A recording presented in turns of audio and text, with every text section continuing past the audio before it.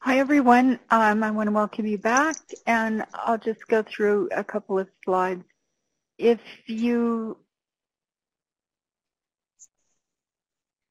need to reset your password, you can do it at info@culturalheritage. If you have questions, and you have been contacting me, use this email. And if you have questions about course content, use the course discussion. And remember, to receive a Credly badge for this course, you need to listen to all the webinars and complete the assignments. And you'll have until November 8th to complete everything.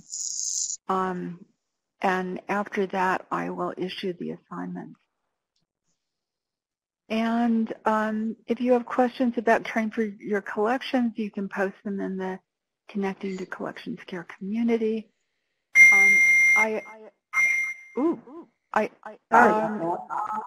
And coming up, we have 2 webinars, one on facility planning and one on lighting. I'm sorry, there's an echo. And also, I wanted to just tell you about when you submit your assignments, please try to submit them as one document. And you can do it as a PDF or a Word document. And if they're too large, you may have to make them smaller. So I'm now going to turn this over to Gretchen. Hi, can everybody hear me? Oh, there is echo. I hope that everybody is working on the assignment and get them to me as soon as you can. I'm trying to keep up with the grading. Let me introduce Tara Kennedy, who is going to be your lecturer for today. And Tara, take it away. Hi, everyone. It doesn't seem like I'm echoing, so that's good. So I'm waiting for the slides to pop up. There I am. Hi, everyone. Welcome. My name is Tara Kennedy. I'm the Preventive Conservator at Yale University Library, and I'm here to talk to you all today about housekeeping and mold in collections. So I'm going to go over just what we're going to talk about today so you know what to expect. So one of the first things we're going to talk about is, what is mold? How did it get where it is? What triggers it to grow and spread? What type of damage can it do to your collections? And what is that other white stuff you're saying that might not actually be mold? It's always good to identify it. And if it's not really a problem, then you don't have to worry about it. Secondly, we're going to talk about what you can do about mold. Which mitigation strategies work best to tackle the problem. We'll look at the 10 agents of deterioration as discussed in your previous lectures with Gretchen to see what preventive actions you can take in order to prevent mold from growing and spreading in your collections. And we'll also talk about what you can do, what you can handle in a small to mid-sized institution, and when you really need to call the big guns to help, such as a conservator or a disaster remediation contractor.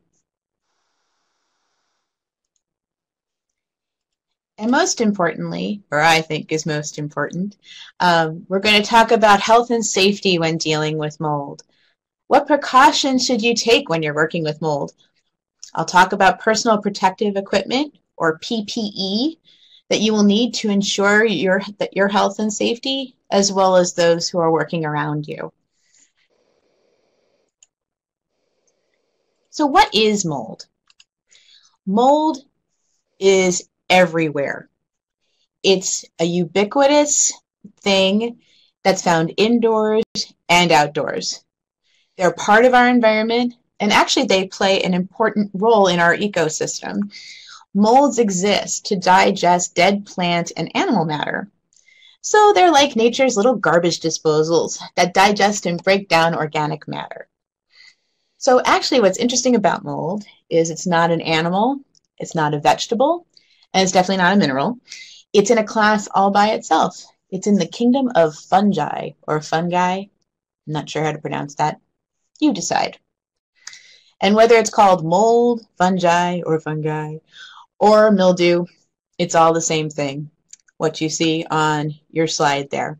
So that's mold growing in a petri dish, and that's actually from just taking a sample outside in rural New Mexico, one of the driest places you can be. So you still can see that there's mold spores that can be activated, incubated, and made to grow, even in the driest of climates. So it's everywhere. So what we're most concerned about as collection care professionals is what's called sac fungi, a class of slime mold. I know, really appetizing, right? I hope you all aren't eating lunch. So the conidia from these molds, like Aspergillus, which you see on your slide there, and Penicillium, which is actually where penicillin comes from, these conidia are released into the air. And the conidia, or spores, you can call them that as well, are carried by wind, water, and other living beings. And they are asexual, which means they can reproduce all by themselves without needing to be fertilized, which is why they can grow in abundance everywhere. And so that's why removal of mold spores, in other words, cleaning, is so important. If there aren't any spores there, the mold can't spread. So I just list a couple of examples of kinds of mold. Aspergillus, which is the slide you see there. By the way, molds can be very pretty under the microscope, especially when you stain them and you look at them under the microscope as you see there. Aspergillus is a pretty common species of mold. Penicillium is where we actually get penicillin, an antibiotic, from. And it's also the mold that grows on blue cheese. And then there's the evil Stachybotrys, otherwise known as the toxic black mold that you probably have heard about in hysterical newscasts or on the internet.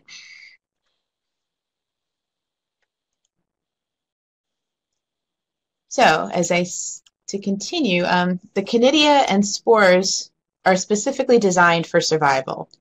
They will only grow and propagate where they have a chance of survival, which means they need the right food and the right environment. The thing about spores or conidia, they have really thick cell walls that must be penetrated in order to fully kill them. So dormant spores can survive extreme environments. That can be freezing, that can be really dry conditions and really hot conditions, etc.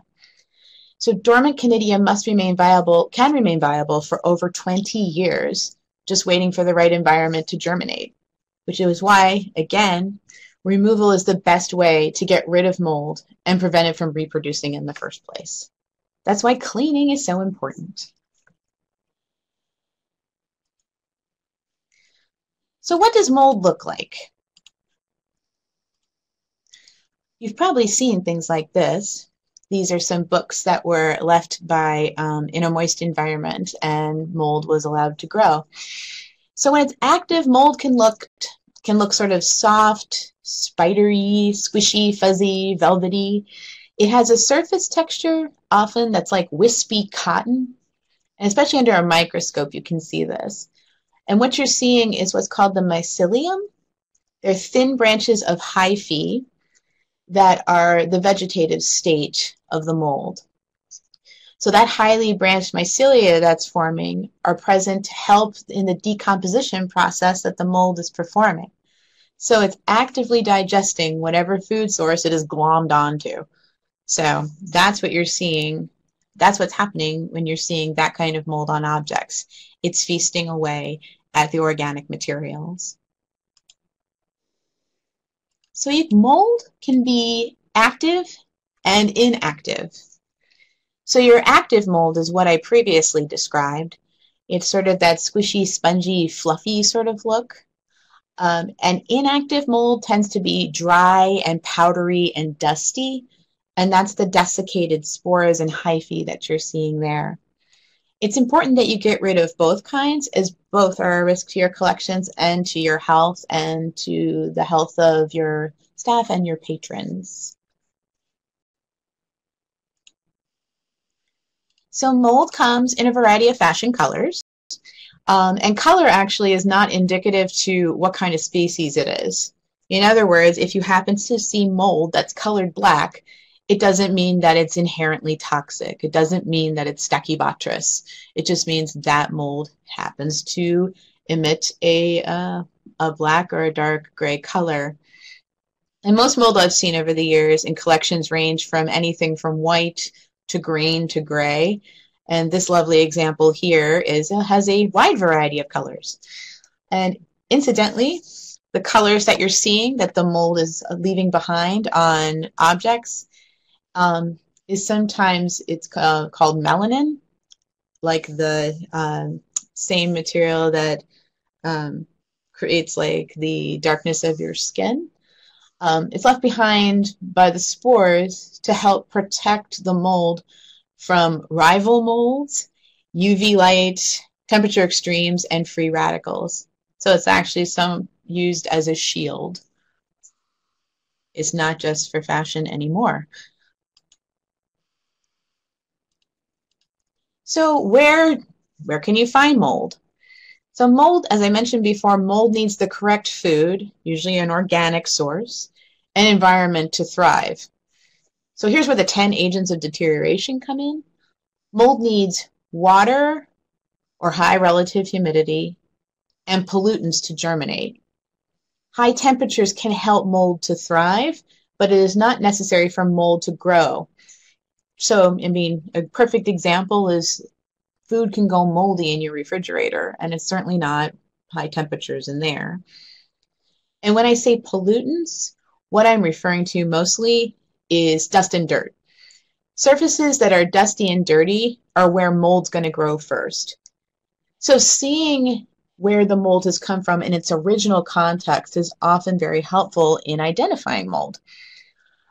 So in the example I'm showing you here, we see that mold is growing only on the surface of the box where dust and dirt would have gathered over the years. Dust and dirt can contain mold spores, but it also can contain food for mold spores, like dead skin cells that have been sloughed off us humans. And when moisture is added to the mix, we have germination. And here's another example about where mold might grow. It can be selective in where it's going to germinate. So here we see it growing on a starch-filled cloth that was used to assemble the pamphlet binder. It is also only growing on the exposed part of the book, the part that was exposed to the air. So in this particular example, this mold outbreak was caused due to mold growth inside of an air handler, which was spitting mold spores out into the library.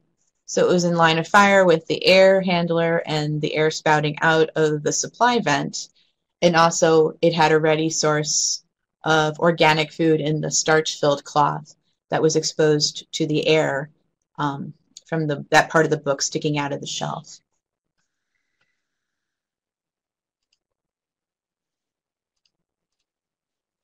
You'll often see also mold growth on water-damaged materials, enclosed containers that can seal in moisture. This is a really good example. This is what has been called, I think, a magnetic photo album, the kind that have adhesive on the pages and you just stick the photographs and then put the plastic back over it to protect the surface of the photos.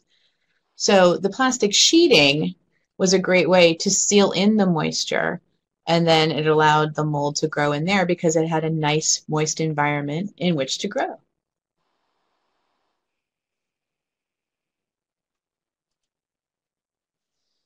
So what does mold do to collections? And as I mentioned, mold exists in the world to break down organics, usually dead plants, dead animals, that sort of thing.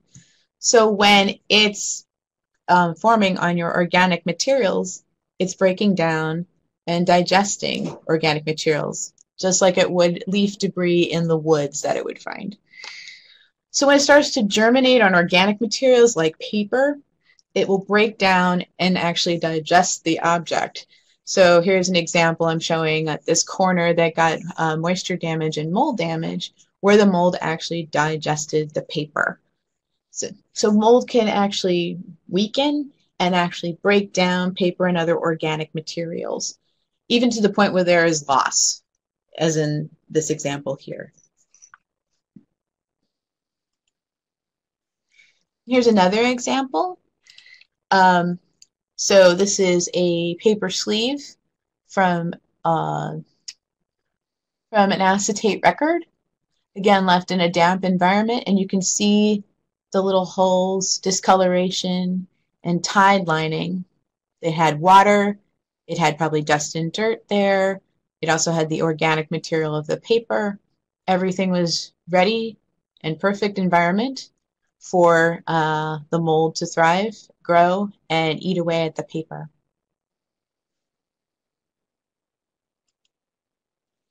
You can also, mold can also do some staining and discoloration damage as well. This is a horrific example of mold growing on a pastel drawing, and it actually was recovered. The conservator who worked on this was able to actually remove the mold to reveal the painting again. But this is a really extreme example of what kind of mold, what kind of damage mold can do to our collections. There probably was some residual mold damage underneath, but if they caught it in time, it might not have digested much of the paper, we can hope.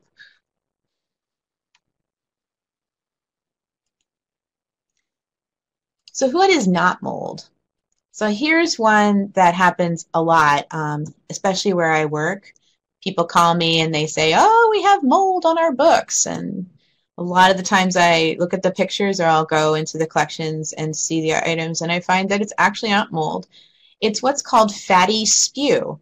It can be spelled S-P-U-E. It can be spelled S-P-E-W. I'm not sure of the spelling, but I can tell you what it is.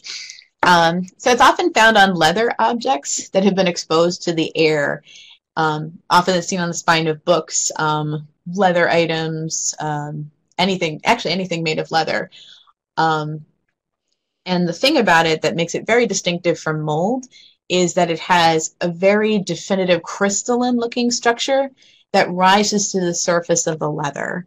And actually this next slide, you're going to see it a lot better.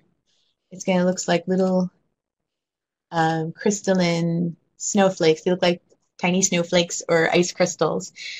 So what's happening, conservators theorize, is that a lot of leather materials have been treated over the years with different types of oils. Yes, it is also called fatty bloom or leather bloom. That is another name for it. Thank you, Amanda. And what's happening is oils and other things have been used over the years to treat leather materials, and they think that that's what's happening when air somehow is exposed to, the leather item is exposed to air, it is somehow coming out as this sort of efflorescent crystalline structure, because if you actually touch it, it feels like wax. It feels like, yeah, it feels like wax, and it's absolutely harmless. So all you need to do is remove it with a soft cloth, and then you need to house the object to protect it from the air, and it shouldn't return. But it actually won't hurt the object, and it won't hurt you. So that's the good news.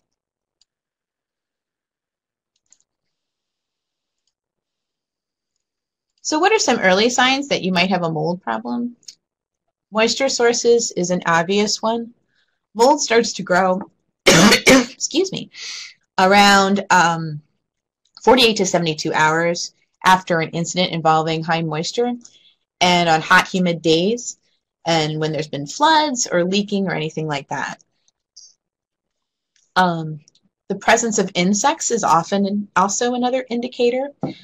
Some pests like silverfish and book lice, which are really, really tiny. You're seeing this picture you're seeing of this book louse is at very high magnification. It's millimeters big. They eat mold as a food source, and they're often attracted to moisture and wet areas, especially silverfish, millipedes. Any sort of high insect activity is an indicator. And there's that telltale musty odor that we're all familiar with. It smells damp, musty, and earthy. Smells up like a closed up basement, essentially. And incidentally, what you're smelling are the volatile organic compounds that the mold is releasing as it multiplies and grows. Yuck. Yes.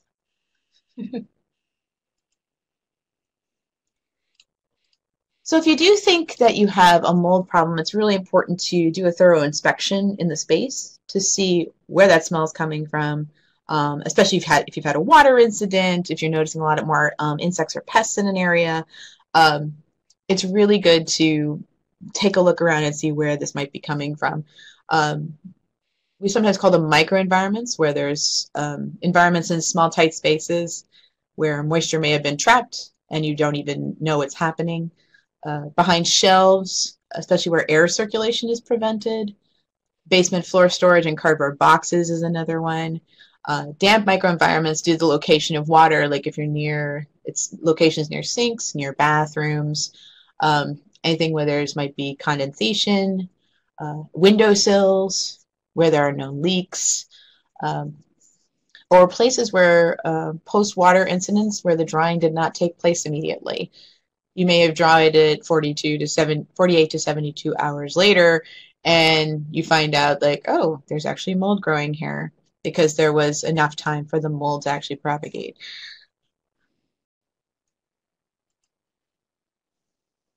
So what's important for mold prevention is reducing and removing moisture. That's a huge part of making sure that mold doesn't have the chance to germinate.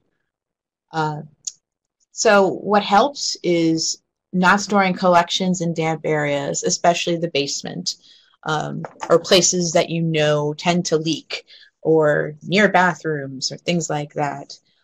You want to keep your relative humidity as low as you can, 55% RH, and as low as 30%. In that range is what we like to see for collection storage. Unless it's something that's particularly sensitive to particular relative humidities, then you might have to create a microenvironment to protect that object. But for generally speaking, 30 to 50, 55% RH is what we like to see. And it doesn't have to be a flat line. It can be, soft changes or gradual changes, I should say, within that range is acceptable. You want to ensure air circulation around collections. Again, it's that microenvironment where there's still moist air that gets trapped. It's a great environment for mold to grow. And respond quickly to water damage. You want to make sure that if there is a water incident in your space, that you clean up the water as soon as possible.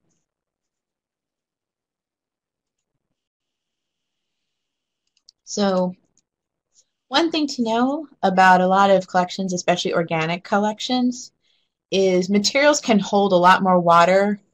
Hygroscopic materials can hold a lot more water than one would suspect. Paper especially. So this is a really great image showing that. It's an image from a water emergency in the Australian National University's Chifley Library. When books absorb water, they swell and increase in size, causing fun sculptures like this to appear on your shelves. So it's basically restricting, the books couldn't go anywhere as they absorb water, so they kind of push themselves up into that sort of a ridge-like structure.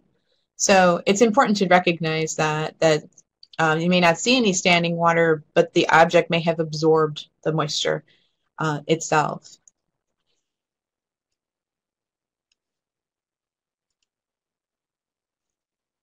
Other tips for mold prevention. Regularly changing air handler filters is really important, and cleaning your ductwork if you've had a major outbreak. I usually look to have air handler filters changed quarterly or seasonally. That usually works pretty well unless you have an active problem. Isolate and examine incoming collections. This is really important to prevent potential mold infestations, but it's also important in case you might have a collection coming in that could have an insect infestation as well. So it's good to have a separate space in your cultural institution, and that space can be a room, that space can be a cabinet, where you have new collections to come in that can be observed over time to make sure that there isn't any sort of active mold or insect infestation. And what this course is all about: regular housekeeping to make sure you keep your shelves and other surfaces free of dust. If you have a clean environment, the dormant mold spores will be removed with regular dusting and cleaning and not giving them the chance to activate and germinate. So that's what we really are looking to do. Swiffer cloths, Swiffer brand cloths, and microfiber cloths work great for dusting, including the Swiffers that look like they're feather dusters. Those work really well. HEPA filtered vacuums are also recommended, because that means the mold will be kept inside the vacuum and not be spit out of the back of the vacuum or all over the room.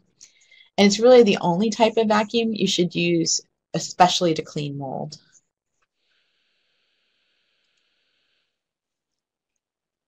So I'm going to talk a little bit about the health hazards surrounding mold. And I have this underlined. All molds pose a health risk. All of them. And I say that because it's not necessarily dependent on the mold, but more dependent on the person exposed to the mold. Some people are just naturally more at risk than others. So usually the range for sensitivity to mold can be anything from a sensitizer, like it makes your eyes itchy or your nose can run, which it can then become an allergen and then later can become toxic. And so it is truly person dependent more than mold dependent. So those who might be more at risk for mold issues would be those with compromised immune systems, anybody who has an existing respiratory illness or asthma, anyone who's allergic to mold, mushrooms, people who are allergic to penicillin, because that's made from mold, things like that. So it's best to assume that all mold is a health risk, so that way you will always protect yourself and others. And as I mentioned before, there are some molds that are just inherently toxic, like Stachybotrys, the black mold. The only way you'll know what kind of mold you're dealing with is to have them tested. But the one thing about Stachybotrys that I can tell you is it is a toxic variant of mold, but it usually grows on construction materials, especially sheetrock. So it's not something you're going to necessarily find in your collections. I'm not saying you never would, but it's highly unlikely. And the only way you can know if your mold you're dealing with is toxic is to get all of the mold tested. And that can be taking many samples and be expensive and time consuming. That's sort of why I tell people it's just best to assume that all mold is a health risk, because then you just take proper precautions with protective personal equipment rather than spending tons of money on identifying your mold. It's just not something that is necessarily going to help you in the long run unless you have a really stubborn long-term problem that you cannot remedy. Then that might be warranted, but certainly not right off the bat.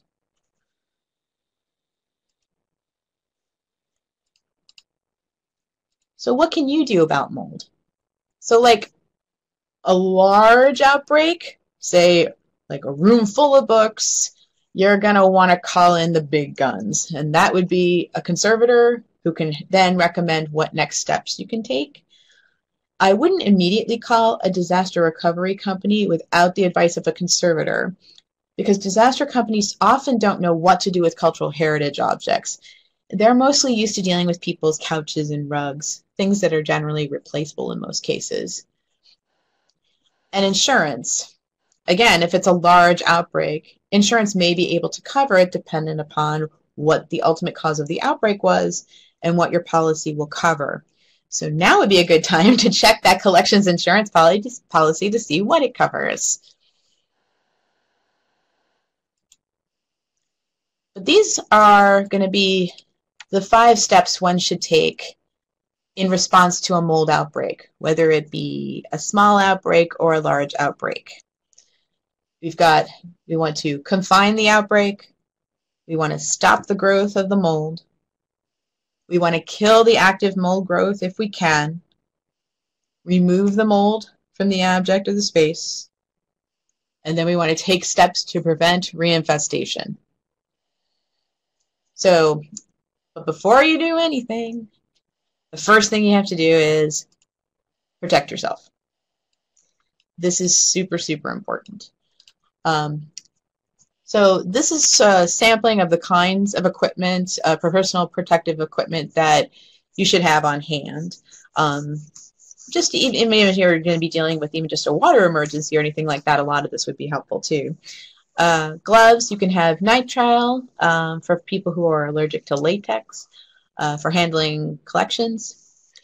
Masks, you can have full or half-face respirators, which require fit testing, or you can have N95 particulate respirators, which are disposable respirators that you can purchase.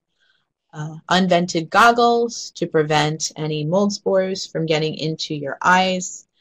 Protective clothing. You can have Tyvek coveralls like the example in the picture there, so they kind of look like space aliens. Or you can do, at least at a minimum, aprons or lab coats. And people often have told me in disaster situations that a bonnet or a cap to protect your hair from carrying the mold home mostly is a good idea as well.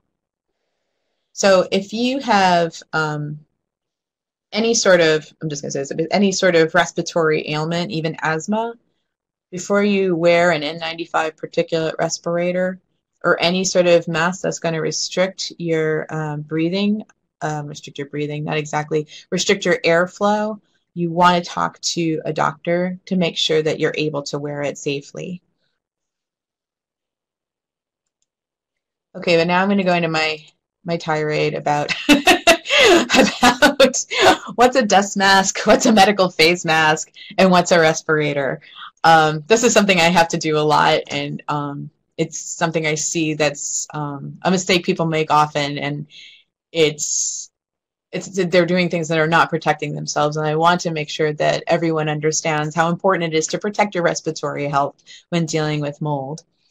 So what you're seeing here are two examples of masks I've seen that people wear when they're doing mold recovery, solvent work, all sorts of other things. Neither of these are useful for those applications. Dust masks, like the woman on your left in the green shirt, does not provide a good enough seal, and it doesn't filter out small enough particles of mold, so it's not going to protect you. It'll protect you a little bit, but not enough. And medical masks, like the woman on the right in the blue, that's actually to prevent you from spreading germs to others and not the reverse. So definitely don't use these. Instead, use this. So a couple key points that you're going to want to look for in order to know what is a respirator versus a dust mask or a medical face mask. The respirator will often have the information written right on it, as I've indicated with the circle there. It says, I think it's a NOSHA N95 that it says there, and it has two straps. That's a really good indicator that this is a respirator. And here I will show you my pet peeve. My biggest pet peeve with people wearing respirators, and I see them all the time in news articles and different coverage when people are covering disasters. These people are wearing N95 respirators, besides the fact that they don't fit them very well. They're only using one strap. You can see the other strap is dangling from them, dangling from like their chins. So so I really mean it is important that you use both straps. Please use both straps. Do this. As somebody's laughing, because yes, I get really annoyed by this because you're wearing something you have like you've almost got it. Like you understand that you need to protect yourself, but you didn't quite get the whole memo. It's like, no. And actually to create that seal that works well to protect you from the mold, you need to wear both straps. So please wear both straps. Thank you. That has been my public service announcement for the day. Okay, so back to dealing with the mold. So first, you want to confine the outbreak. So for smaller incidents, you can isolate affected objects. If the items are moldy but not wet, you can place them in zip-top style bags. And if they're wet, wrap them in wax or butcher paper so they don't stick. And move the collections to a space that's not affected by mold. Ah, yes. So I'm sorry, just to go back, I see a question or a comment by someone says that a doctor whose name I'm not familiar with, recommends that masks be specially fitted for you, especially if you're on disaster response teams. That is true. In that case, if it's something that's part of your day-to-day job, I would definitely recommend getting fit tested by a certified industrial hygienist. I'm thinking of times when it's not something that's part of your regular job, or an emergency incident where you have to go into a space, and it's better than nothing. You have something that's protecting you. Actually, something I forgot to add to my list of recommended readings and such is there's a particular disposable respirator that fits more faces than others very well. So I'm going to need to, if I can ask Susan or Gretchen to send that link to you all, I will dig that up and make sure that you all get that particular style of mask. I find it works very well when I have to fit folks when they're working on in different spaces here in the lab. I find it fits a lot of different face shapes, so I will add that. I'll post the link for the masks and the handouts. Thank you, Susan. Yay. Okay, and I wrote myself a note. Hopefully I'll remember. Okay, so back to confining the outbreak. Ah, Dr. Trinkley's, the Shakura Foundation. Cool. Okay, now I know who Dr. Trinkley is. Awesome. Yes, actually, that's one of the websites I use to create this presentation. So, yay. Thank you. Now I've learned a thing. Thank you for telling me who that is. All right, so for smaller incidents, there's this. For larger incidents, you want to isolate the area overall. You can use thick sheet plastic and duct tape to isolate the space to ensure that the mold doesn't spread to other areas. And this is something also that a disaster recovery group, company might do for you. They can actually create these isolated areas with like zipper entrances that work really well for containments. And you want to create negative pressure. So that includes shutting down any air handling vents that might return air from that area. Large sheet magnets actually work really well to cover air ducts. If you can't get it to shut off, it at least will keep it from getting sucked up into the air handler. So that's something that's a good tip to have for that. So you want to stop the growth. So for small incidents, you can actually, you can freeze dry, or it's also called freezer dry. So what the object of the game with that is to make the mold go dormant. So you want to reduce the moisture content in the object and in the mold itself. Essentially what we're doing is removing one of the components that makes the mold active, which is the moisture. So you know how you wrap things that go in the freezer to prevent freezer burn? Well, in here we're actually trying to make freezer burn happen in a way, because freezer burn is actually when moisture is being pulled out of the food and it dries up. So if you're doing books, for example, you don't want to wrap them tightly in tin foil or anything like that when you put them in the freezer. You want the books to get freezer burn, if that makes sense. For other things, other collection items, like wooden objects, that sort of thing, I'm a book and paper conservator, so that may not be the best method for all types of collections. So you want to check with protocols on how to freeze other objects safely, because materials are going to behave differently. One of the links I put in to the resources is a link to museumpest.net, which is the Integrated Pest Management Working Group that talks about different things Freezing is easy in Alaska. We just set it outside. Actually, yeah, you probably could do that. Does it get to be minus 10 to minus 40 Fahrenheit out there, though? Because you need to be really cold. Yes. Oh my gosh, really? Wow. It doesn't get that cold in Connecticut. Okay, then yeah. And if you're in Alaska, put it outside. Just make sure that you can put it outside and make sure what kind of precautions you need to take to make sure that you're not going to damage your collection item. Because there are a lot of things that shouldn't be frozen, even if there is a mold outbreak. So there's a link that I've added that should tell you what things you can and cannot freeze. Yes, that's really cold. My goodness. So yes, the colder the freezer, the better. The equipment, and also in addition, the equipment should have the capacity to freeze very quickly. And as I mentioned, the temperatures must be around minus 10 to minus 40 degrees Fahrenheit, you know, in Alaska, to facilitate drying. And at these very cold temperatures, mold will be killed due to ice crystals that form inside the spore and burst the cell wall of the spore. So you can do a double whammy. It may actually kill the mold and make it go dormant and kill it. So to continue, the advantage for freeze dry or freezer dry, it's not expensive.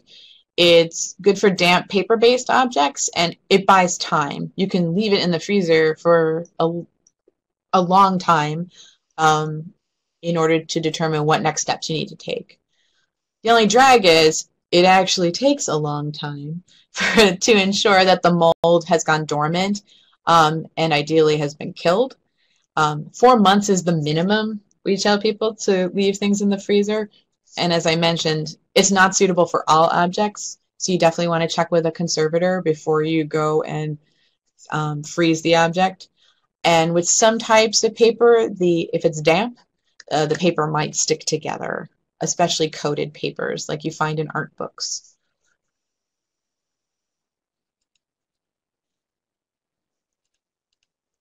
So for large incidences, what works really well to stop the growth is, again, we are trying to remove the moisture from the space. So dehumidification in place works really well.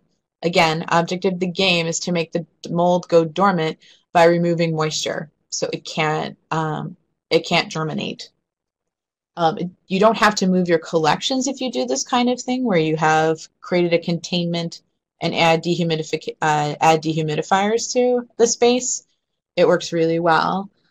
And yes, it's basically hyped up air drying, essentially, or sped up air drying, I guess would be a better way of putting it.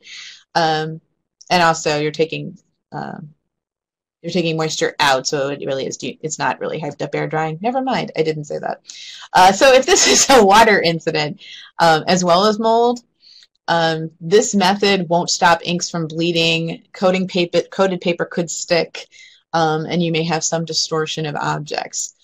But you can also, for large incidents, if you can't do the dehumidification in place, you can also do large-scale vendor freezing, where you have a vendor pack out the materials and put them in large-scale freezers.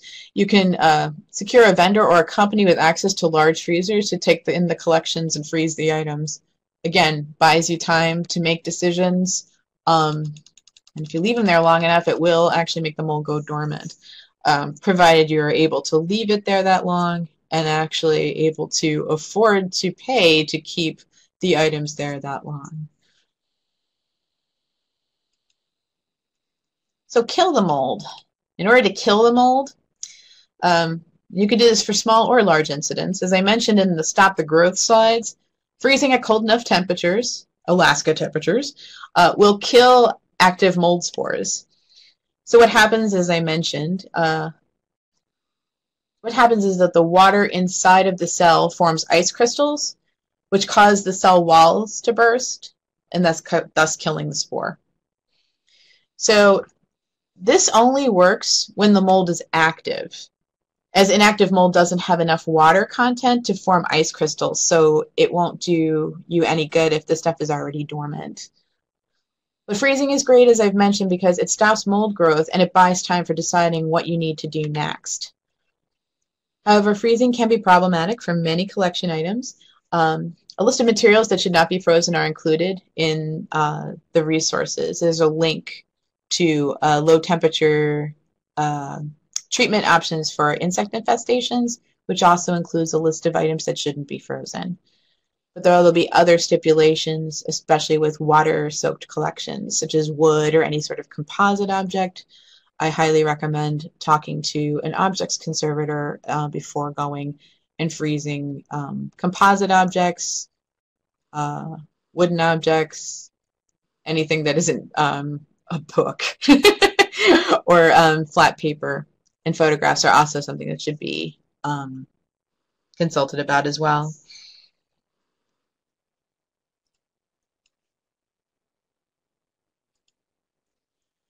So one of the best options for large incidents is vacuum freeze drying. What's awesome about this particular method is that it sublimates the moisture out of the collections. So you don't get a whole lot of distortion because the materials are frozen and then there's a lot of pressure that's applied to the chamber so that the ice turns instantly into a gas and evaporates off. So it never gets to that water stage where you end up with bleeding inks or coated paper to stick. It's a really great method. It has to be done by a vendor, and once that vendor is done with the vacuum freeze drying portion of things, they can also clean the materials so that you're removing all the dormant and dead mold spores from the objects. It works great for large outbreaks in our libraries and archives. I've used it many times for water incidences in a variety of institutions. And it's a really great thing that works really well. It doesn't have to be terribly expensive. It sort of depends on the volume. And I'd have to look up what the average cost was. Last I checked, and I can't recall off the top of my head. So that's something I can look up if anyone is interested in knowing.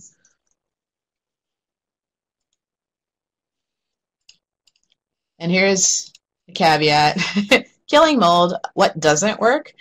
There's a lot of different things that people have touted as things that would work for killing mold.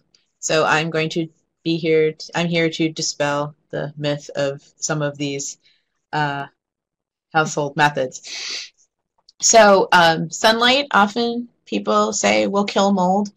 Well, the thing about the sun is it's probably either drying out the mold because it's removing the moisture, basically desiccating the object, or it could be the ultraviolet light from the sun that's killing the mold. And as you probably learned from Gretchen's lecture about the 10 agents of deterioration, light is one enemy of collections as it causes fading and discoloration. So it's something we really don't actually want to use. And also, if you remember the mold colors we saw in previous slides, that pigmentation is there for some types of mold to help it survive things like UV light. And while UV ultraviolet light will kill some types of mold, it's not going to be a cure-all for all molds.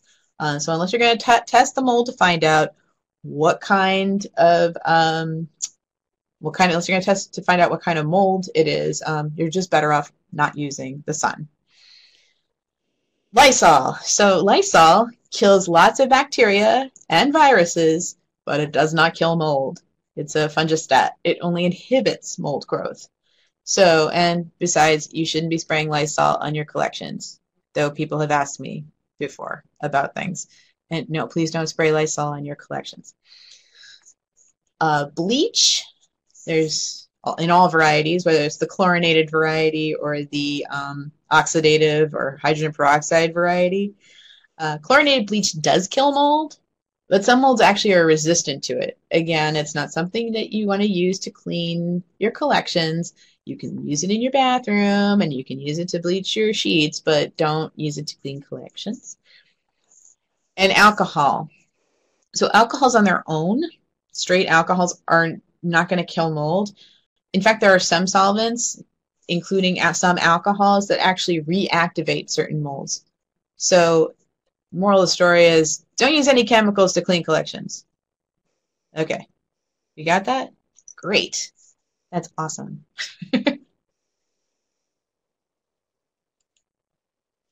Okay, now that we've killed the mold or made it go to sleep, it's time to remove it. So as I've mentioned throughout the lecture multiple times, removal of mold is key to stopping mold growth and to keep incidents from reoccurring. So the inactive mold will need to be removed from collections to ensure they're safe to use again,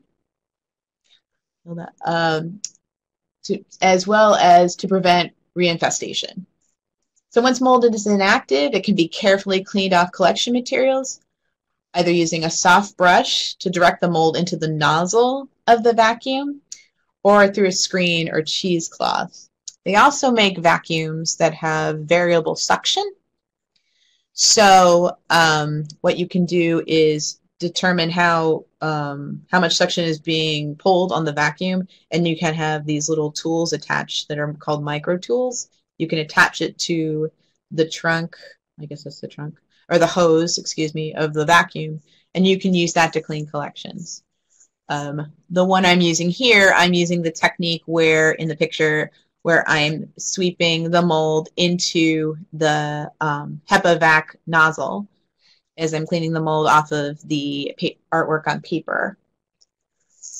So for non-porous materials, vulcanized rubber sponges work very well. And I've put a link in your other resources to where you can get those kinds of sponges. They work really well to clean mold. And ideally, you should be doing this kind of work in a fume hood or in an isolated space with negative air pressure, which is what I'm doing here in this particular picture. You can also do it outside on a still sunny day. Try to do it in the shade so you're not bleaching out your collections to reduce the risk and spread of mold throughout the building. And especially, you should always assume that there's a health hazard around mold and make sure you wear your personal protective equipment. And as you've seen in previous slides, mold can do physical damage to collections. So any in-house cleaning should be done carefully by staff wearing personal protective equipment and a knowledge of someone who knows how to carefully handle materials and knows about careful handling techniques for fragile things. And unfortunately, in a lot of cases, we can't expect miracles, especially when you look at the residual colored components that some molds leave. When mold feeds, it often secretes these different pigments, and some, as I mentioned, some as a defense mechanism to block light, and other colors come forth as an influence of whatever they're digesting. So mold staining is really tricky, and if it's something that's really defacing to an object, I would definitely consult a conservator about determining how they can reduce that mold staining so that it's not as defacing. In some cases, if it's a modern book or something that's actually replaceable, you may consider replacement as a viable option for some materials depending on the damage and how extensive it is. Okay, so for removing mold, I'm just going to have a caveat slide about disaster recovery companies. If you're working with a disaster recovery company, don't assume that they always know what's best for collections. A lot of times, as I mentioned, I think in a previous slide, disaster recovery companies are used to working with home furnishings. They aren't necessarily used to working with irreplaceable collection, museum, object kind of things. They'll want your business, so they'll try to gain your trust. It's really important that you ask a lot of questions, and if you aren't sure about their answers, you check with a conservator or another collection specialist who would know the answer to that or be able to verify whatever they're telling you. The name of the company alone is not enough to assume reputation. There are a lot of different name brand disaster recovery companies out there. The thing about them is they're all independently owned and operated. While they're under one umbrella of one company, they may have their own procedures that they've brought from another company they've worked for. They may use those particular techniques because that's what they know. And it's not necessarily just because the company overall believes that there's a certain way that we should be doing particular things like mold remediation, not everyone is going to follow those practices. You need to ask a lot of questions, asking what they're planning on doing, what methods they're using. They'll often talk about things like deodorizing collections, which you don't want, certain chemical treatments. There's a lot of other extras and offers they will add on top. Just don't assume that they know. When they say it's safe for collections, don't assume that they know. And if you need to get advice, you can ask a conservator for free by calling the AIC NHR Collections Emergency Hotline. We will answer. I'm one of the people who staffs that hotline, and I have a lot of knowledgeable colleagues who do the same. And we are really good about making sure we get answers for people. If it not necessarily be right away, we definitely consult all of our colleagues in the National Heritage Responders group to make sure that we can get a right answer for you. So you definitely feel free to call that if you're in the middle of a situation where you're needing to get answers about what a disaster recovery company is promising. I also did a webinar that's been taped a year or two ago about working with disaster recovery companies, and I've linked it in the resources if you're interested in more information about that.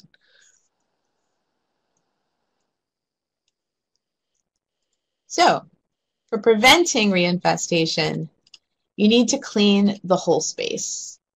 And that's cleaning with a HEPA vacuum, a soot sponge, or the vulcanized rubber sponge that I mentioned.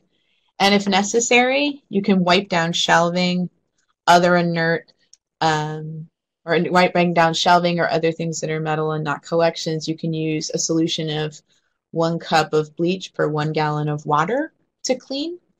And you want to dry it thoroughly after you've wiped it down.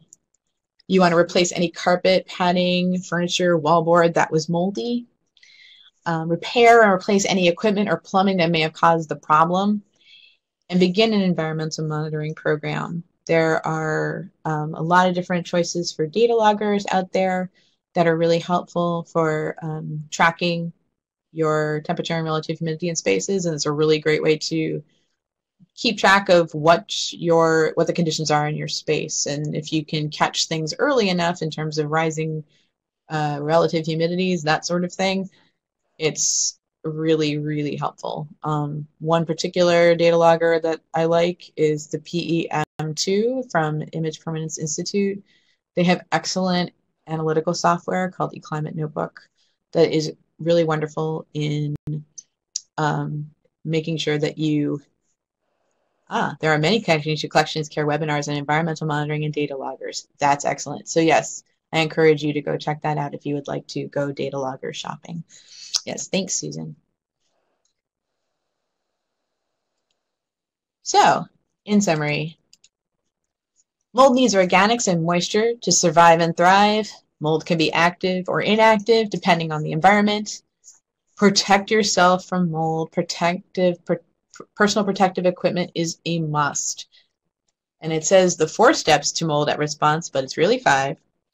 Isolate the outbreak, stop the growth, kill the mold, or at least make it go dormant, remove the mold, and prevent reinfestation.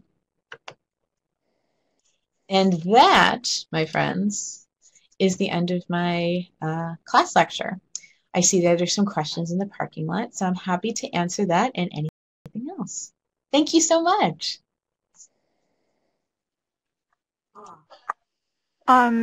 So the first question is Sure. mine. What type of freezers can be used for freezing materials? Can someone just, take materials and freeze them in their home freezers?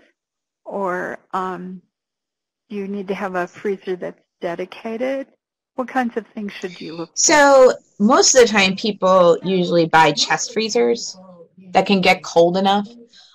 You want to be able to get to those -10 to -40 degrees Fahrenheit temperature to get the most benefit out of freezer drying. So you can, you'd have to determine like your existing freezer to see if it actually can get that cold. I don't know if freezers that are connected to refrigerators actually can get that cold. I think it's usually a chest freezer. There's also, if people are interested, and there's a link in our resources on the Connecting to Collections Care website to a resource from the National Park Service on cold storage and freezing. So take a Well, it's look a at that. conservagram? It's more than a Okay. conservagram. Excellent. Yeah. I'll also post that link in the handout. Cool. Okay. And Lexi Eckelman said, what if you have an object that's too large to freeze? How can you kill that mold?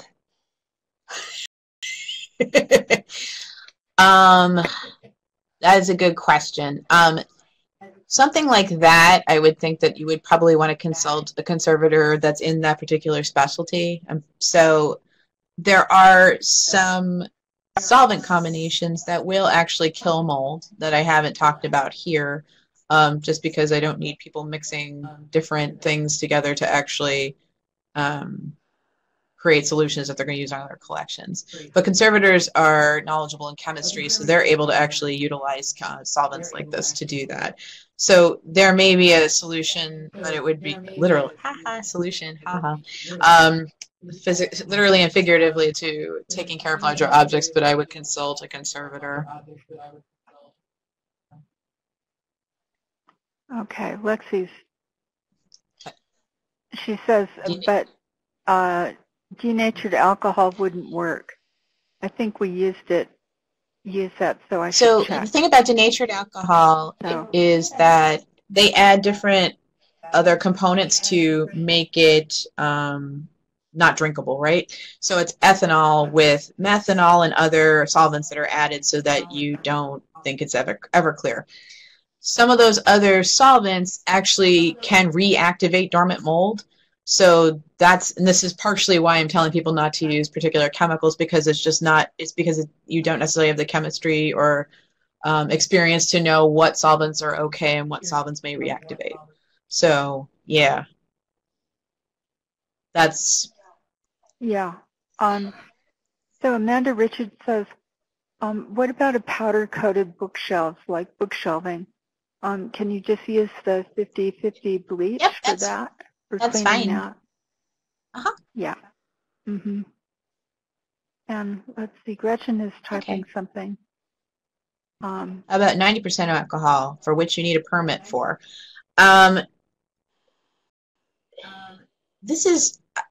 It's interesting, actually, because we've been having this discussion about what type of ethanol or ethyl alcohol should be used in conservation land to kill mold. I've heard 70% ethyl alcohol. I've heard 90% from Gretchen. I've heard that isopropyl alcohol more readily than ethyl alcohol. So I'm actually going to be doing an article on this so that we can actually come to a conclusion, at least I'm going to do a lot of information gathering to figure out what is actually a definitive answer. Yes, it is expensive. I just buy Everclear.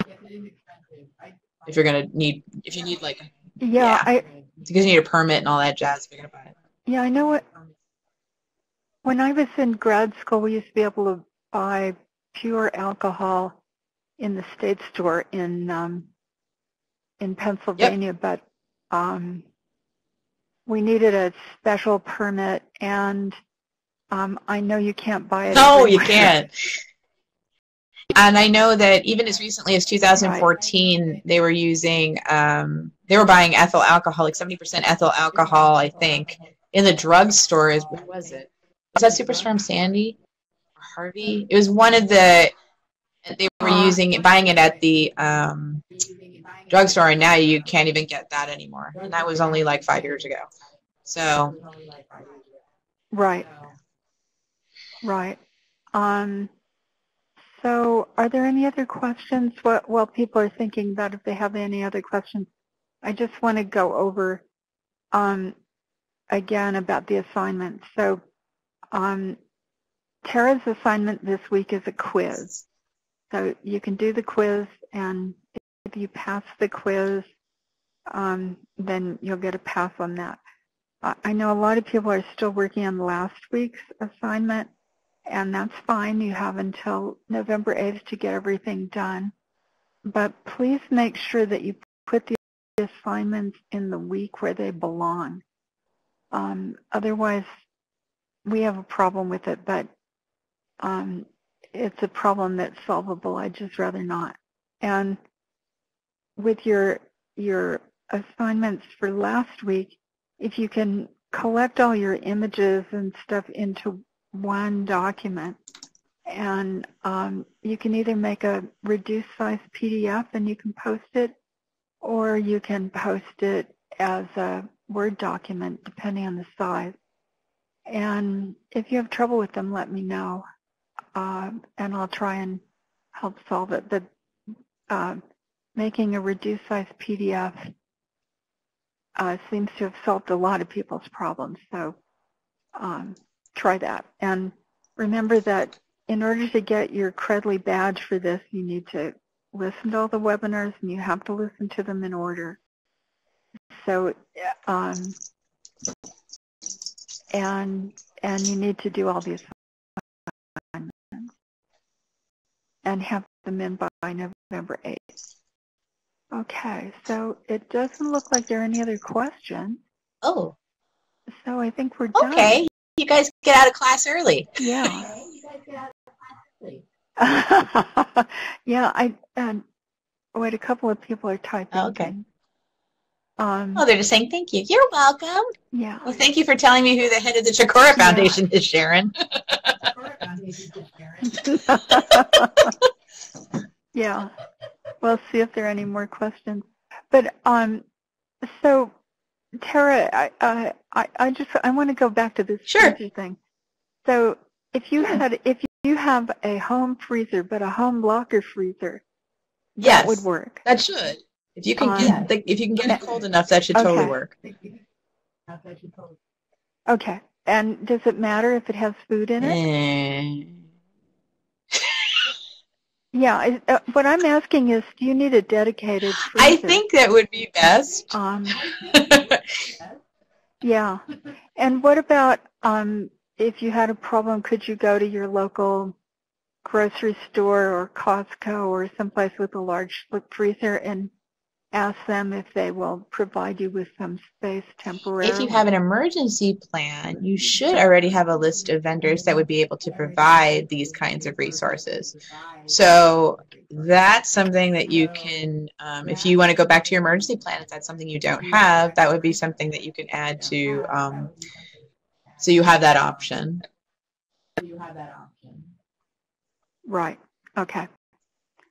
So update your emergency plans. Yeah. And Gretchen says, I would avoid food places because of toxicity. Yeah, I'm pretty sure that they would probably be running the other way. Yeah. Right. Right. Okay. So I think that's it. Next week is our last session in this series, and we will have we'll have Paul. Oh my God. Storage. Anyways, we're going to have this great fellow. Yeah, Paul Storage. No problem. Thank you. And he will be here. He's from Minnesota. He's terrific. He works with small institutions all over the state of Minnesota, and I think you'll really like him. And so just keep working on your stuff. If you have problems, let us know. And thank you, Tara.